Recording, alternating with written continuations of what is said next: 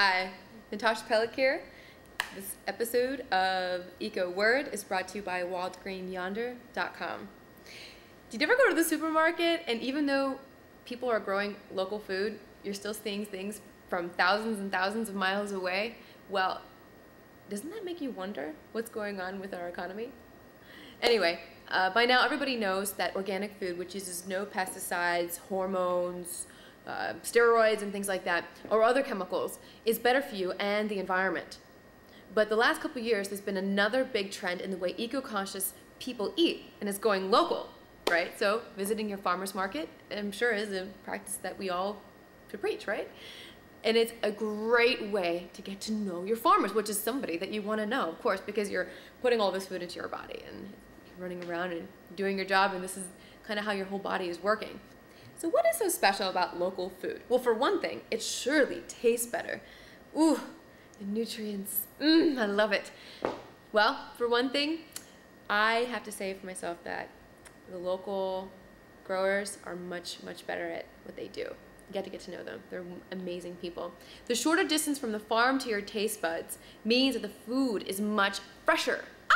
Can you imagine that? And it often is grown at a smaller, family-based farm, and it has a lot more care. They talk to their plants and stuff like that, you know? It also means a much smaller carbon footprint. Fewer miles means less fossil fuels are needed to bring it to you and to your family. Finally, by supporting local farmers and getting to know the seasonal rhythms of your local harvest, eating locally connects you with your community. Not a bad thing in a hyper-global world, right? One of the coolest innovations out of the locavore movement is community-supported agriculture, CSA. Signing up with a CSA in your city is like subscribing to a farm for a season.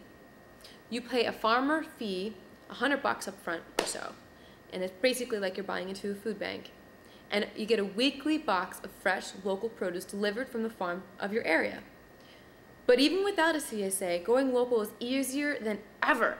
A farmer's market is starting up all over the country, and it's amazing. It's an amazing place to meet people and to kind of browse around and see who's out and about, and especially who's eco-conscious.